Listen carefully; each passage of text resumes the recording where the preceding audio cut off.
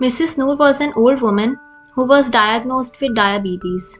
She visited the doctor with her eldest son, Ahmed, who was very concerned for her. The doctor told Ahmed that her mother needed to be injected insulin on a regular basis. She told him all about the precautions and the management and asked him to teach everything slowly to her mother so that she can take care of her herself. Ahmed, on the other hand, really wanted to care for his mother. He also thought that his illiterate mother would not be able to understand all this complicated stuff. So he himself took care of the needs of his mother. Mrs. Noor was really satisfied, but he started to feel the burden. He started to remain stressed and face decreased levels of attention while working.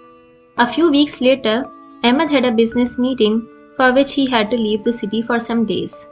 His younger brother, Kamal, was free from his studies, so he called him to come home and take care of Mrs. Noor.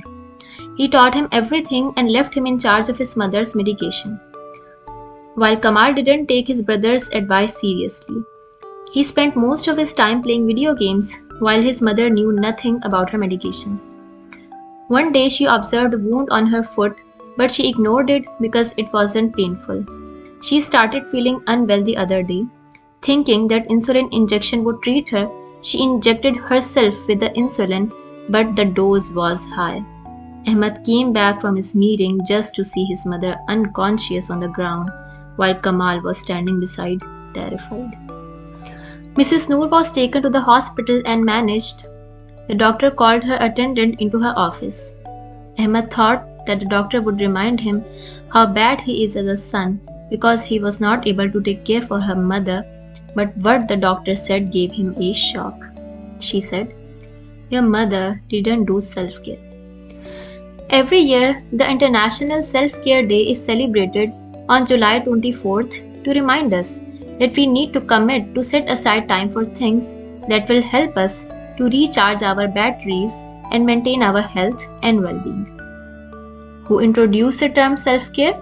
Well, Socrates or Socrates in the ancient Greece. It was more popularized by the doctors who wanted the active participation of patients in their healthcare to reduce the burden on the staff.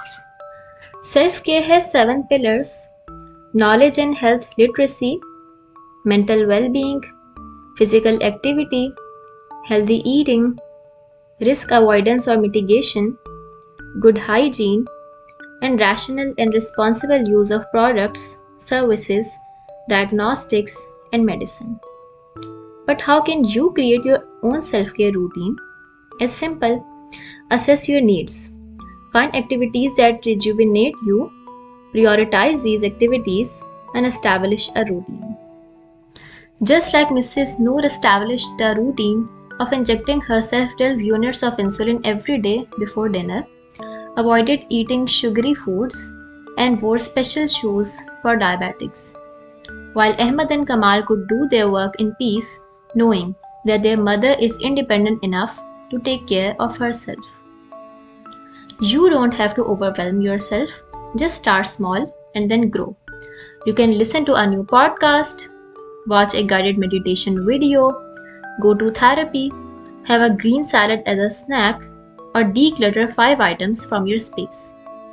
These small steps will ultimately become a routine that you will be able to call your own self-care routine.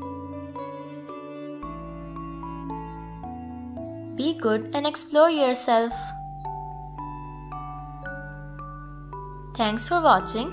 Like and subscribe my channel for more videos and crafts.